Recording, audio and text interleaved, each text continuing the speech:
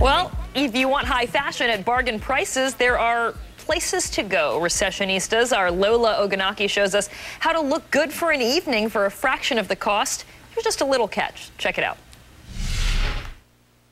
The recession is obviously changing the way that people shop. They're headed to thrift stores, they're headed to consignment shops, and now they're even renting their clothes. Look at this one. This is Oscar de la Renta, and Scarlett Johansson wore this for a big ad campaign. Oh my God. So how much would this cost you retail? $10,000.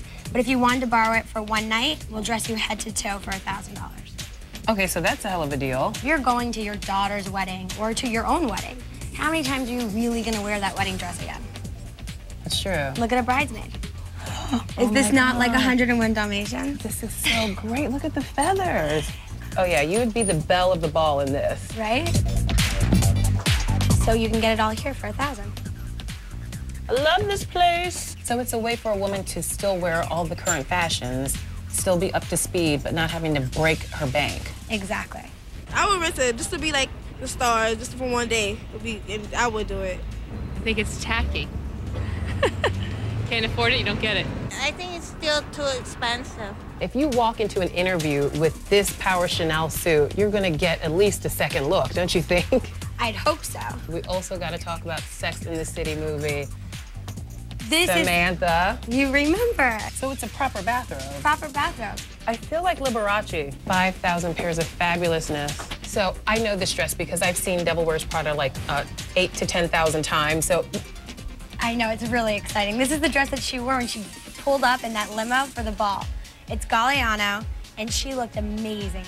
So you're telling me if I wanted to look like Anne Hathaway from Devil Wears Prada, and I was, say, a size 2, then I could come here. Exactly, and you could rent it, and you could look exactly like she did. And you said a lot of people did come in here for the inauguration.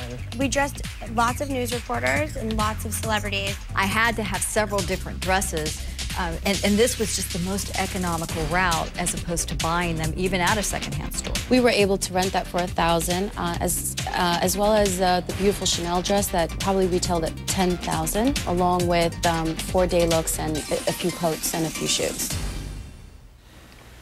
Wow. Leslie Sanchez, by the way, looks incredible. She looked incredible. And again, she was wearing a $10,000 gown, but she got it for $1,000. And that included the shoes, the handbags, the jewelry, head to toe. Okay, what if we need to go a little bit more down market? What if there's some of us that still can't picture spending $1,000? Is there, you know, there's like, are there $50 dresses that you can get for $5? Or, well, there's a place called Eyeless that's online, actually, and they rent cheaper dresses. Then Bag, Bar, and Steal, if you want a designer handbag, they said that their sales are up. The membership is up from 250,000 members to 1 million members now. And also, a number of these places are having significant sales. So this is just another option, Karen. I just want the people to still look good. I know what you're saying. And the other thing is, fair point, is a lot of times you're never going to wear the same thing twice, especially if you're photographed in it, right? Or you're at the same wedding reception. You don't want to wear the same thing twice, and so that's a good option. And if you want to feel like Scarlett Johansson for the day, or you want to feel like Anne Hathaway for the day, why go out and spend $15,000 on a dress when you can go rent one? Well, I can take that dress and buy it and mortgage my house. I still wouldn't look like Scarlett Johansson, but hey, a girl can dream. You'd be one dress closer. One dress closer, Karen. Thanks, Lola. Thank you.